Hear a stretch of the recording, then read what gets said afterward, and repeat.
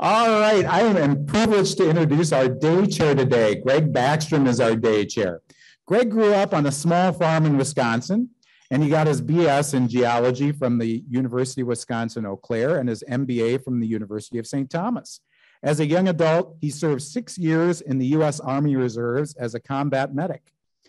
Greg spent the majority of his professional career working in engineering and environmental services, mostly for manufacturing, mining, and oil and gas clients. At present, he's doing some marketing and strategy consulting while he prepares to slide into retirement again. He's tried to retire 3 times and has failed each of those times. He's an active on a number of boards and committees related to STEM education and economic empowerment. For fun, he likes to attend Twins games, camp, ski, sail, travel, and cook. He's the proud father of 2 adult children. His daughter, Anna, 26, just completed her master's degree in public service at the U of M. And his son, Billy, 23, is finishing his bachelor's degree in food and ag business management, also at the University of Minnesota. Greg lives in East Harriet in South Minneapolis. I have said this before, he lives on the most interesting block in the city. We've had a lot of great guests that Greg has brought with him and good speakers from his block too. So Greg, thank you so much for being our day chair today. Thank you. Good morning. It's my pleasure to announce our speaker, Lisa Schlosser of Technovation, Minnesota. Lisa believes that technology is critical to our existence, and she wants to ensure that the future is made up of diverse teams building the technology that will keep us safe, healthy, and happy. After seeing that song, I kind of question the benefits of technology. She is currently living this vision through Technovation Minnesota, a not-for-profit organization that inspires and empowers girls to build technology to make a positive impact on our communities. This introduction was obviously written by Lisa. What she didn't tell us was the really cool stuff. So like a true 21st century person, I went to LinkedIn and found the real things. So she's got a BA from St. Mary's University in mathematics. Her skills are big data, cloud computing, enterprise software, software development, and agile project management. So basically, she knows everything about things that I know nothing about. So I'm looking forward to her talk. We're also connected. We have some mutual friends. Matt Kuharski with Padilla Spear is a mutual friend. And so I'm interested to learn from her about what she knows about Matt or how they know each other. And she also did a first pitch at a Twins game in 2016. And from that, I learned that one of her goals in life is to see games at all 30 major league ballparks, which I have done. So Lisa, I will share some hints with you about that. So please welcome our speaker, Lisa Schlosser.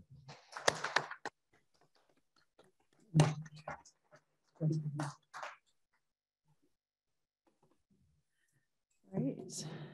So happy to be here. I'm so happy and excited to see people.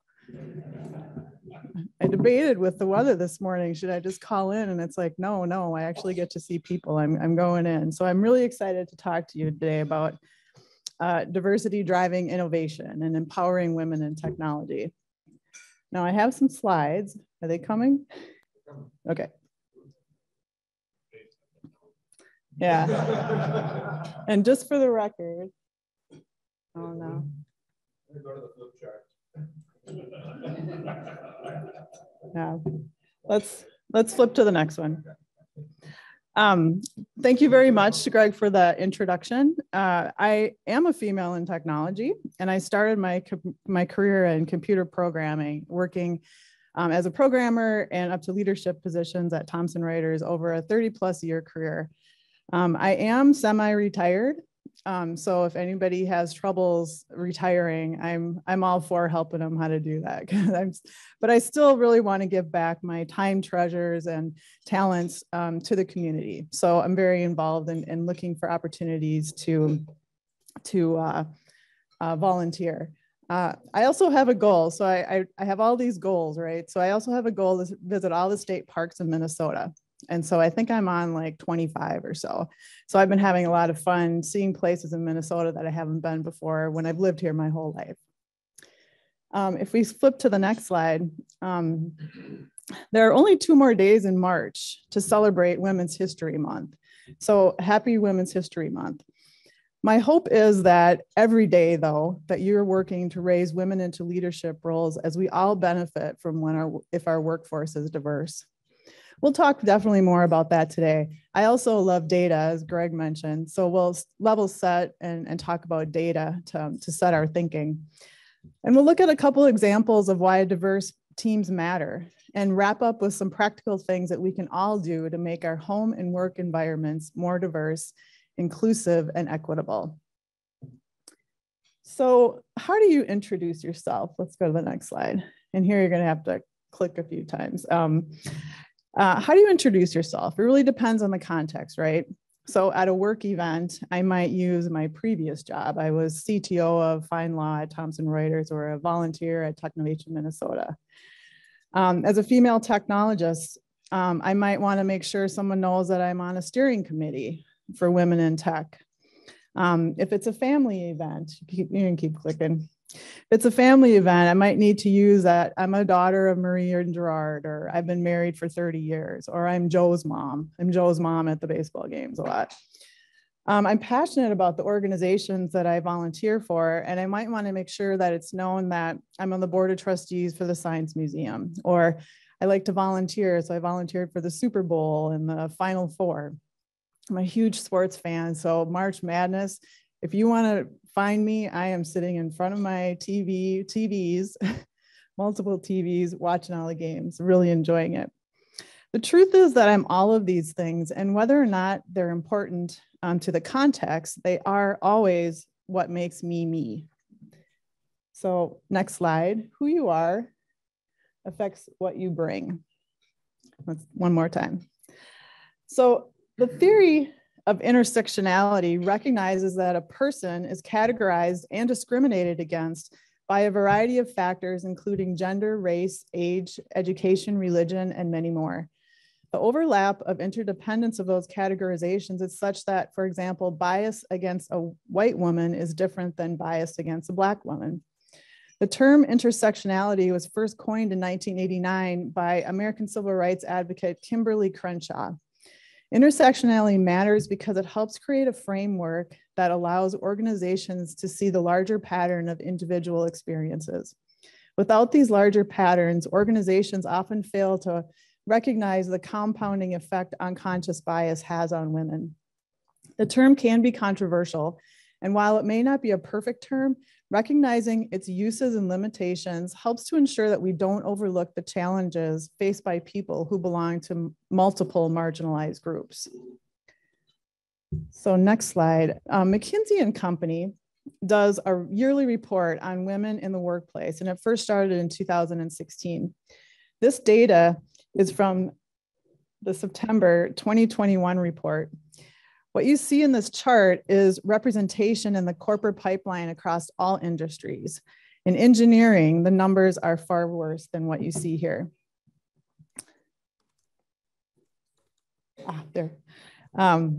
So in this chart, you see that women hold 48% of entry-level jobs and 41% of manager roles across industries. In tech, these numbers are much worse. Women hold only 34% of entry-level engineering jobs and just 26% of entry-level manager jobs. Oops, went too far. There we go.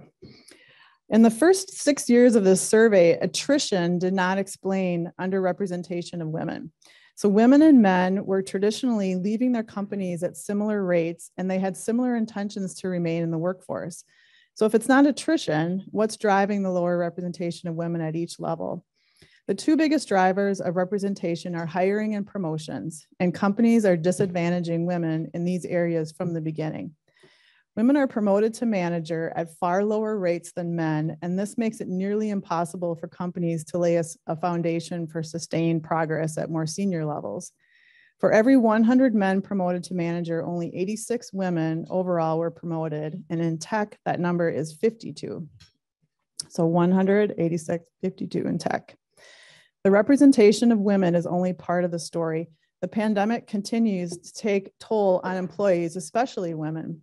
4 in 10 women have considered leaving their company or switching jobs. Women of color continue to lose ground at every step in the pipeline.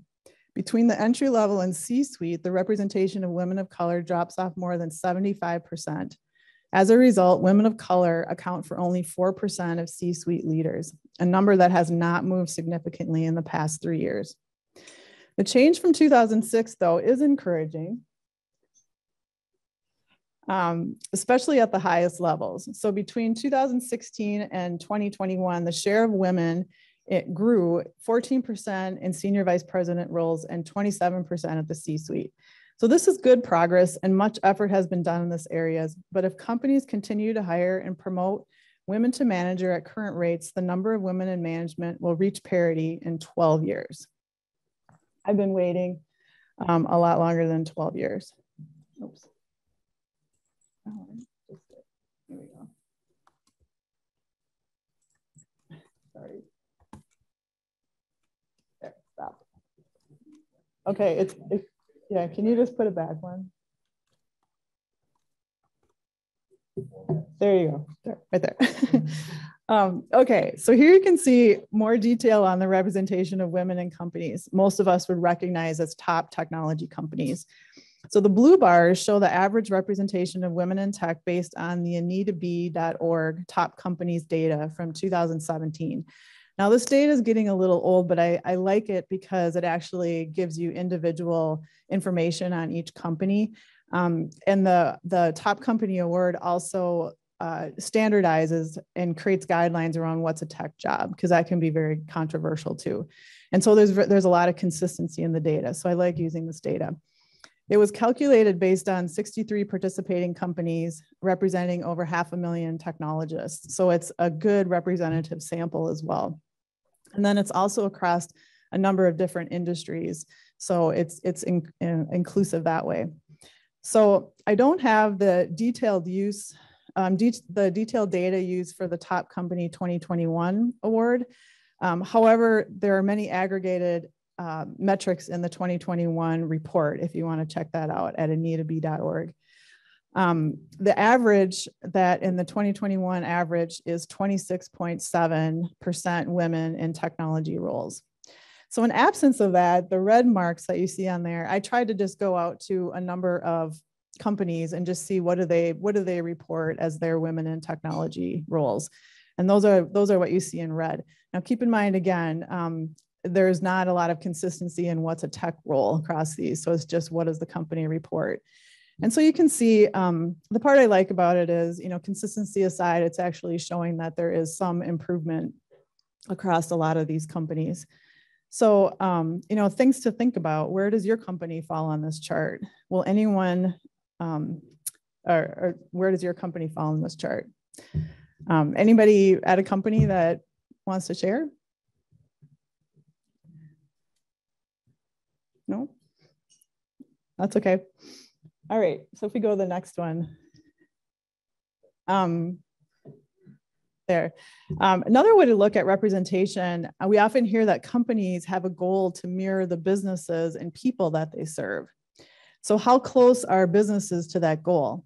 So I worked at Thomson Reuters for many years, and like many of your businesses, it may be hard to identify that number because of the B2B nature of it's hard to identify the user of the products that you create. It's just a bit more complicated, but some of our best renowned tech companies, we can do that with pretty easily. So here I've highlighted LinkedIn, Facebook, and Pinterest. So let's start with LinkedIn. LinkedIn is saying that they have 25% of their technology staff is women. What do you think their user base is? User base of women, throw out a number? 70? It is. Let's see if this works.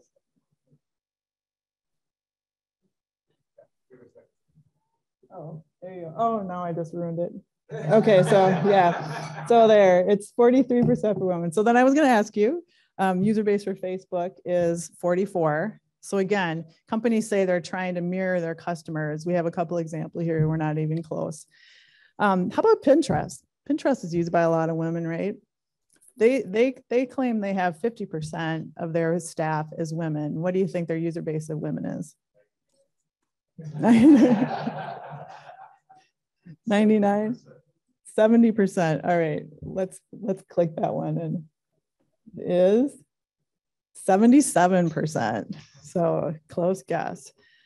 So even these high tech companies, they're not really close to mirroring their user base.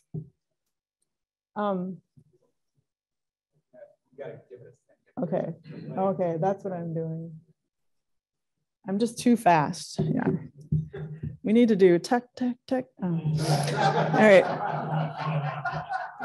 So I really wanted to have another chart that looked kind of like the previous one, where we took all of the individual companies and showed their breakdown of tech employees by race. And I couldn't find one, but I did find this one that aggregates the data. So this chart shows aggregated data across 35 of the largest US-based tech companies. Not a single company has more than 12% Black employees. 67% of companies have fewer than 5% Black employees, and 89% of companies have fewer than 8% Black employees. A typical STEM worker now earns considerably more than a non-STEM worker. These differences are a lost opportunity in economic prosperity and contribute to the disparity of underrepresented groups in our communities. We have an opportunity to greatly increase the technology pipeline and economic growth of the communities where we live by harvesting this underutilized group of people. So where is Minnesota positioned?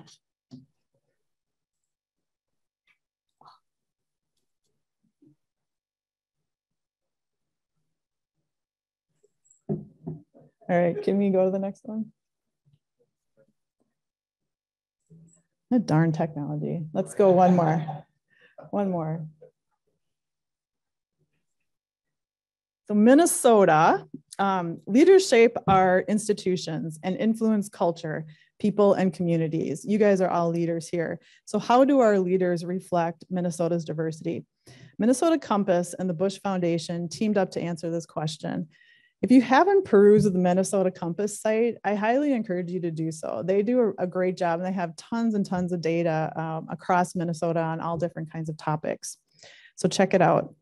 So while 51% of Minnesota adults are women, only 25% of leaders across Minnesota are women. Across sectors, women are far more prevalent in nonprofit and government than in business leadership.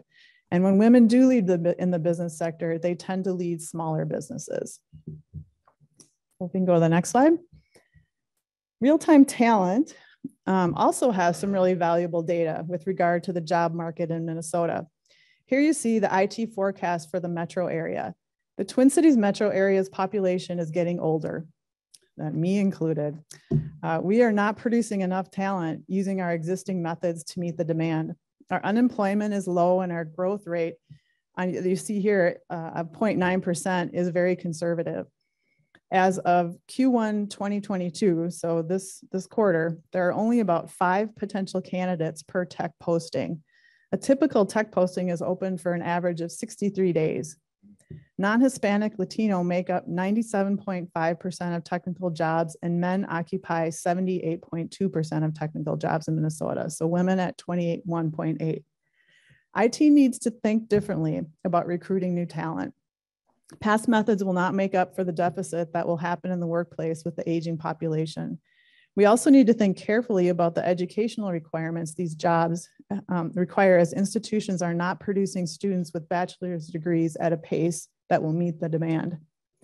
In Minnesota, the Commissioner of D believes that 75% of Minnesota's labor growth over the next 25 years will come from people of color, meaning industries that are slow to become more diverse will be left behind. So if we go to the next slide, pandemic or not, our challenges in IT have not changed. We have a high labor shortage. There's a talent misalignment. The education requirements do not match our local talent needs. We need to upskill Minnesotans to keep pace with the workforce needs. Our educational disparities are extreme. You cannot read the news in Minnesota without seeing this discussed. We need to address this gap. And this is untapped potential to meet the needs of our forecasted business. So one of the things, we can go to the next slide, that I'm doing is to improve diversity, is working to inspire girls in Minnesota to pursue STEM through my work at Technovation Minnesota.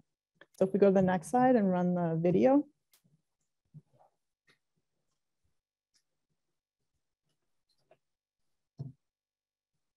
You just click on it. Just click on the image. It'll take you out.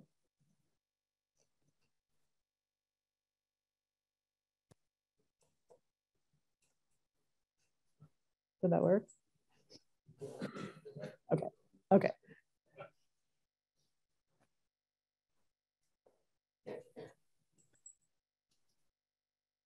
So this is just a short video that gives you a Technovation Minnesota inspires and empowers teen girls to dream up, design, code, and pitch apps. Working with professional mentors, all-girl teams develop a real-world combination of technical and entrepreneurial skills. Teams of girls are tasked with creating an app to solve a real-world problem they have identified in their community. Once their app is created, the girls then present their app at Appapalooza. Through these presentations, the girls are able to find their voice and offer their unique perspective to challenging problems.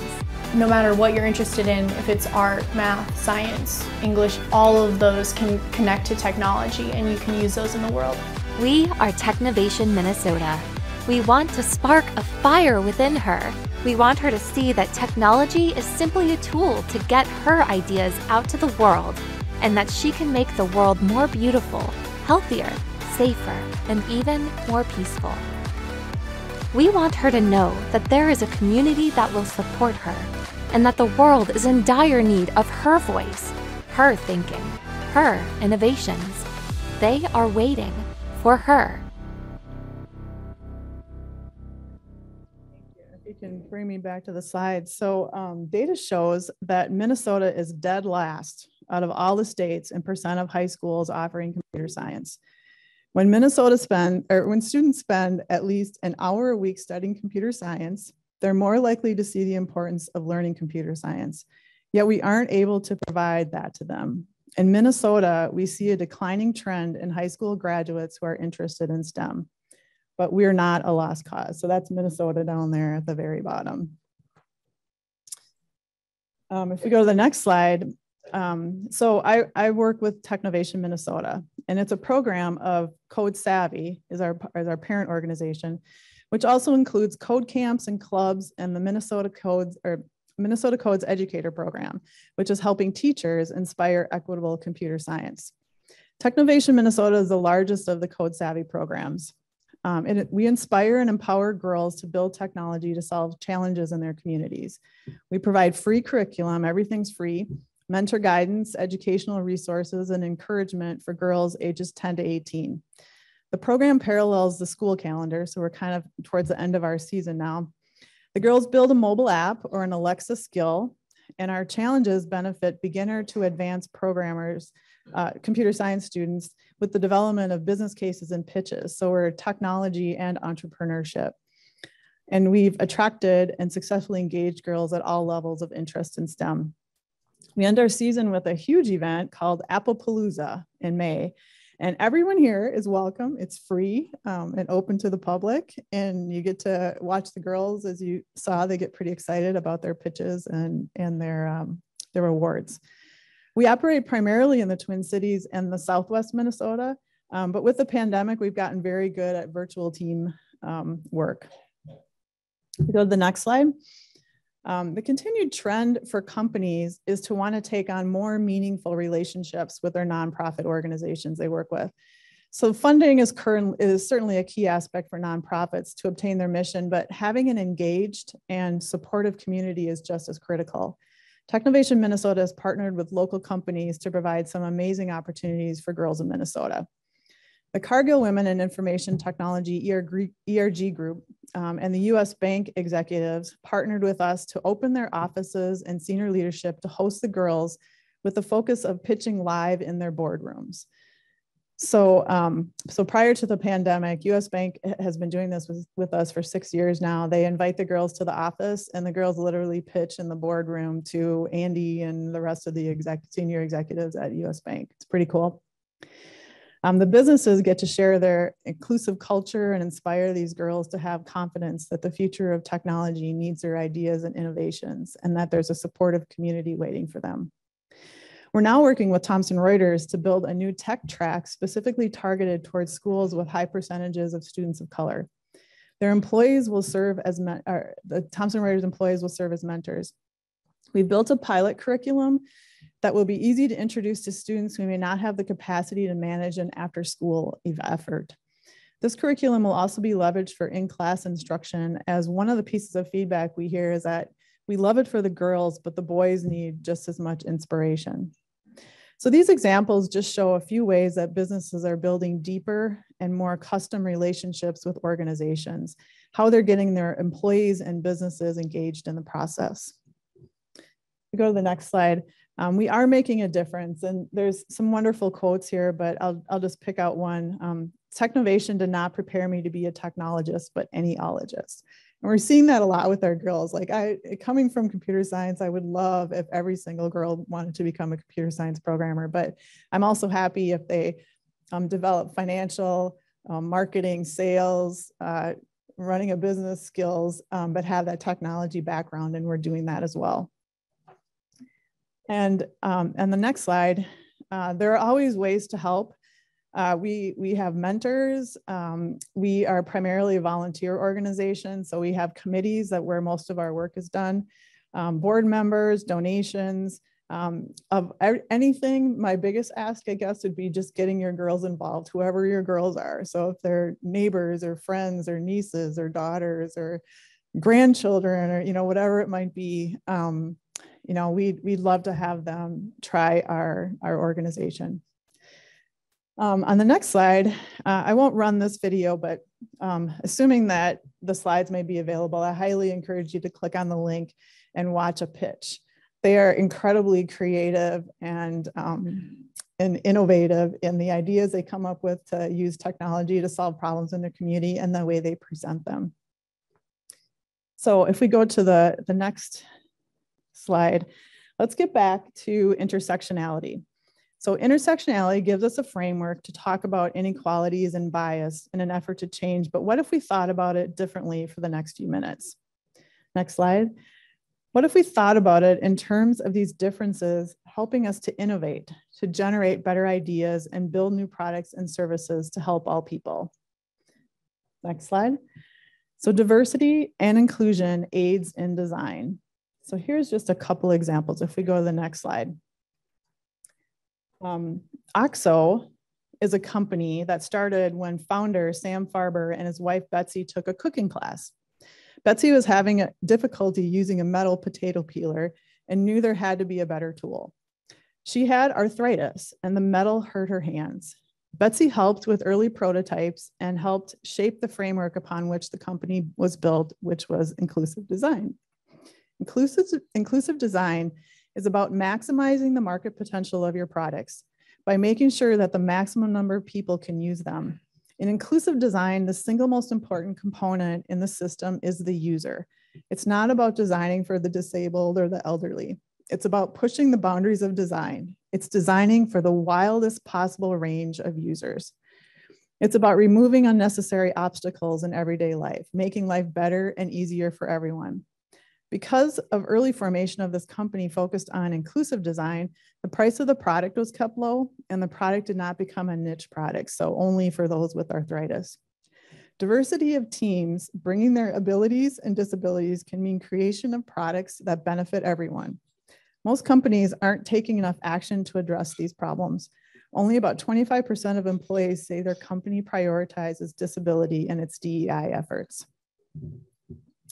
And that is my potato peeler. So I did not know that when I bought it, but that was my favorite potato peeler. And when I found this example, I was like, I totally get it. Like, I understand why.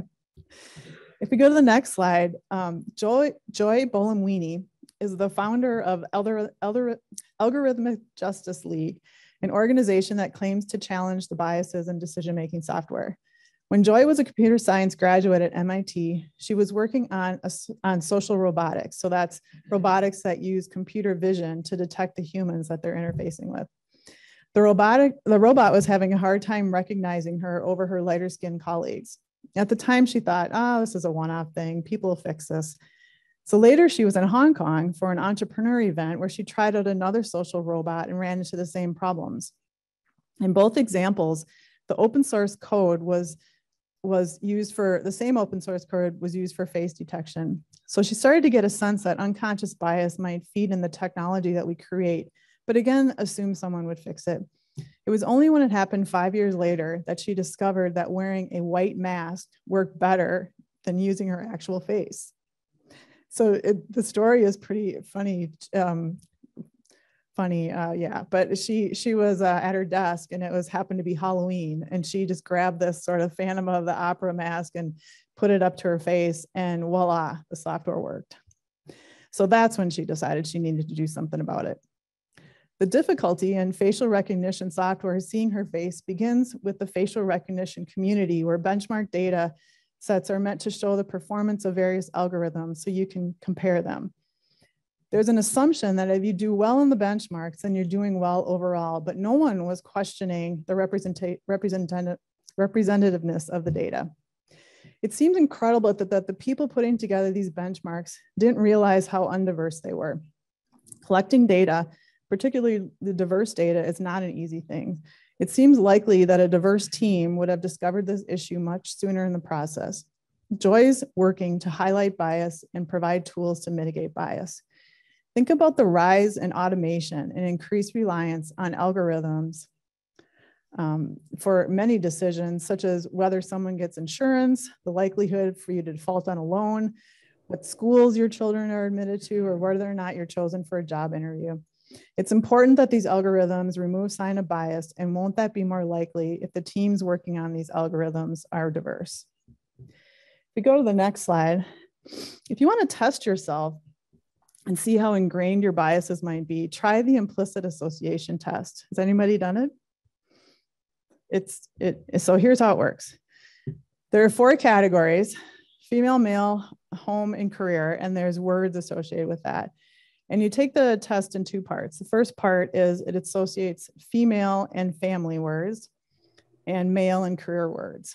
And then the second part, it associates female and career words and male and family words. And so when you take the test, you're basically kind of clicking left or right when you see a word pop up, and you got to put them in those pairs. So if we go to the next one, and I encourage you to try this yourself. When I took this, I was really upset at my results. I had a strong automatic association for male career and female family. And I thought, that cannot be right. So I did it again. And I think I did it like 5 times. And every time I did it, it turned up the same way. And I thought, how is that possible? I am a female in technology. My husband and I share most of the chores around the house. He's the guy that took the kids to the doctor and helps them with the homework. It just seemed like everything about me just wouldn't automatically do that, but yet that's what my results showed. These automatic preferences don't just engage our minds, they also impact on behavior such as influencing the career path we choose.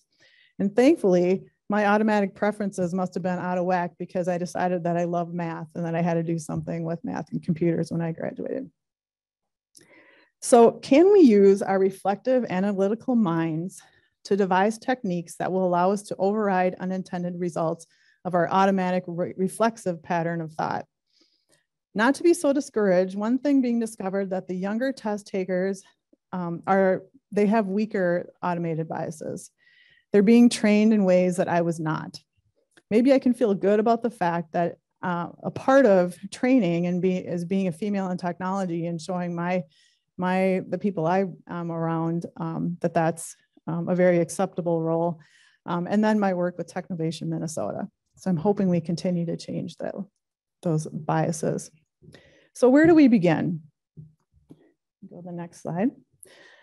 How do you begin building these diverse teams? We saw the representation of women in corporate pipeline and talked about how recruiting is critical to success as you move through the pipeline. We also talked about how the fact that women are promoted far less than men. If you hire and advance women, you also have to have an environment that helps retain them. You need all three of those pieces or you get a leaky pipeline. So if we go to the next slide. We learned earlier that promotion is one aspect that affects women along the pipeline. 3 enablers that have helped companies repair the broken rung on the career ladder for women in technical roles are skills, support, and structure. For skills, companies need to provide equitable access to skill building, formal skills development beyond technical training, offering resources such as how to prioritize career development or how to be effective in promotional interviews is equally important. It's also important for women in technical roles to join highly visible projects where they can develop their skills on the job. For support, matching programs that pair women with sponsors as well as networking groups have been successful. Sponsors provide seniority, power, influence to help those women that they're sponsoring. For structure, companies that invest heavily in highly structured, clear, and transparent systems with well-defined skills criteria for each role and each level had less of a broken rung. In the top companies, early tenure promotions are decided by committee rather than individuals, and bias checks are integrated into the process. Direct managers often play an especially important role in professional lives of early tenure employees, yet many managers of junior tech employees have little management training or experience themselves. Even with good intentions, they can create uneven experiences for early tenure workers, leading companies invest in the development of managers at lower levels. Are we running out of time? Okay. So if we go to the next slide. Measurement is one of the most important things. So nearly all companies in the McKinsey company study tracked representation by gender and race, but only 60% set numerical goals and only 35% track differences in promotion rates. We need to measure. Next slide. Every day, we have an opportunity to create a more inclusive workplace, making our workplace better for everyone, not just underrepresented groups. More diverse teams can ensure, not guarantee, but bring us closer to the end goal. We're building algorithms that are not biased. We're building products that are safe and products and services that will make the world a better place. Every day, we have an opportunity to enforce team dynamics that encourage social sensitivity and equal time for all voices. Isn't it worth building diversity in our workplace to ensure we have the best opportunity to delight our customers and keep them safe, happy, and productive? Programs and policies designed to reduce bias and ensure fairness don't just benefit women, they benefit everyone. Thank you.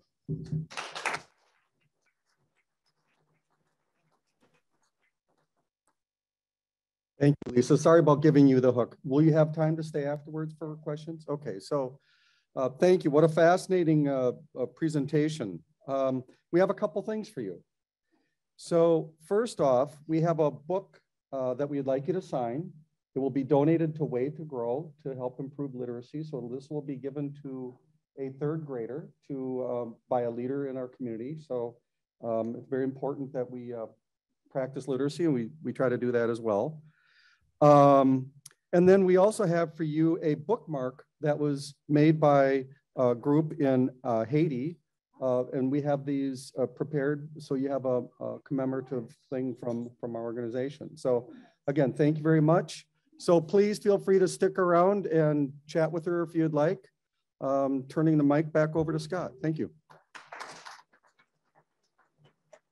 Thank you so much. Thank you, Lisa, and thank you, Greg, for being our day chair today. Ellen, great song. Thank you so much for the song. Dan Cadet, thank you for being our greeter today. And of course, Brock and Ross, thank you. Oh, and Greg, thank you, all 3 of you, for your technological wizardry here today. And Mary Pat, thank you for being our administrator. Next week, you aren't going to want to miss Addie Cross, our global grant scholarship recipient, will be with us in person, not beaming in from some distant land. She'll be here right with us. So you're going to want to be here next week. Until then, though, have a great Rotary week.